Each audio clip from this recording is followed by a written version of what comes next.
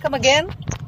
I would like to start with a small story about someone who came to meet Guruji, and he says, please tell me the meaning of how I can get happiness in life, and he answered saying that go to Bombay, go to Bandra, and so-and-so's maid servant is going to give you the answer.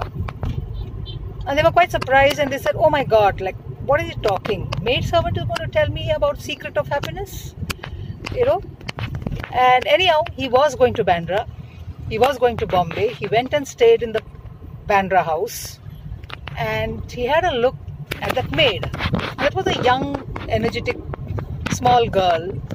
She was doing all the sweeping and swabbing and washing the vessels, and she was singing as she was doing that. And the song that she was singing was, oh, I have such a lovely sari and I love my new sari. And she was wearing a very, very old torn half sari. Those days they wear half saris. And this fellow felt sad, and so he was going to the market. So he went to the market and he bought a new sari for her, half sari. And the girl was so happy. She wore that new half sari, played fugadi with all her friends, and she was again so happy and singing and dancing and doing her work. And the next day she came to work again in her old torn ragged sari. And still she continued singing and dancing and doing her daily work. And this man was surprised. And suddenly he understood what is the message that his guru was trying to tell him. That happiness that we are searching for is not outside of us.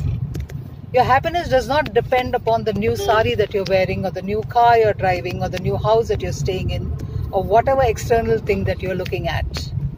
Your happiness depends upon your state of mind. Your happiness depends upon your internal attitude.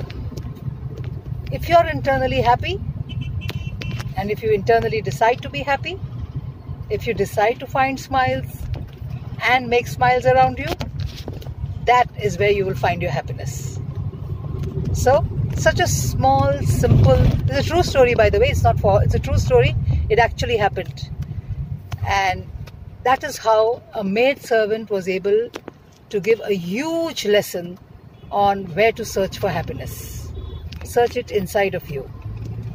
Okay? So, it's small but very significant anecdote upon developing the right attitude and having a positive attitude and becoming a smile maker. Make sense, all of you all? Yeah? So thank you very much for this small quick smile tip on attitude, and have a nice yoga session. Thank you.